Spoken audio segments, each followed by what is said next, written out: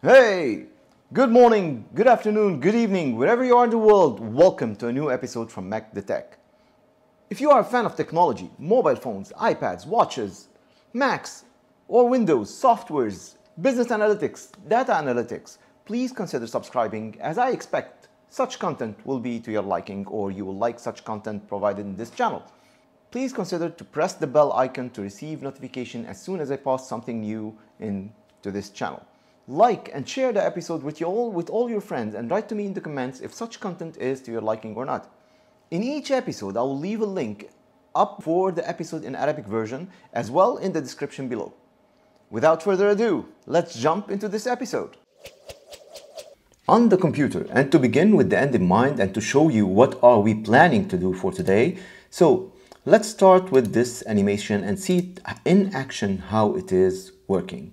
Now, once we click the mouse here, you can see immediately, click on the link and you can see this flashing arrow into this link. At the same time, I'm showing you here a spinner on the videos to show the importance of this once you visit my YouTube channel.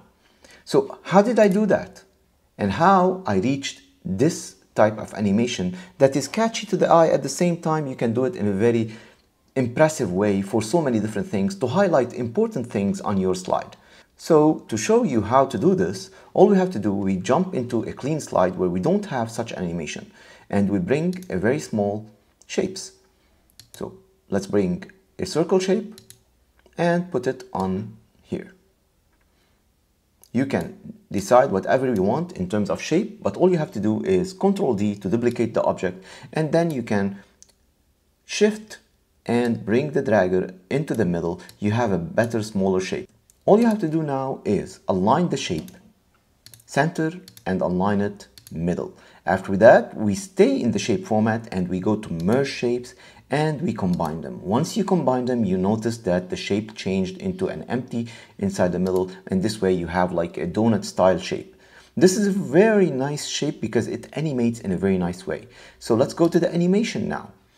Of course, in the animation, you can see that I have the animation pane turned on. If you turn it off, you can see that there will be no animation pane. Click it on. This is the animation pane where all your animations are taking place. So for this particular animation, I'm gonna stick to spinner for the entrance. So I'm gonna go with spinner because it goes very nicely with the emphasis on the animation. So as you can see, the spinner is there. I start with previous. I don't want it to start with the... And I click on the animation again, and then I add an animation, which is an emphasis. And I add a spin. Of course, after I add a spin, I go start with previous, double click on it, go to timing, and I select to repeat it 10 times. And you can repeat it more than that if you want. I click here and you can see it's immediately swiveling in a very nice way, showing you the importance of clicking on this link. After that, I take this very same object and I do a Ctrl D on it. Once I do a Ctrl D, I can have it on the videos over here. Make it smaller with the shift so that it can preserve its elliptical shape, not a full circle, otherwise you will not see the spin.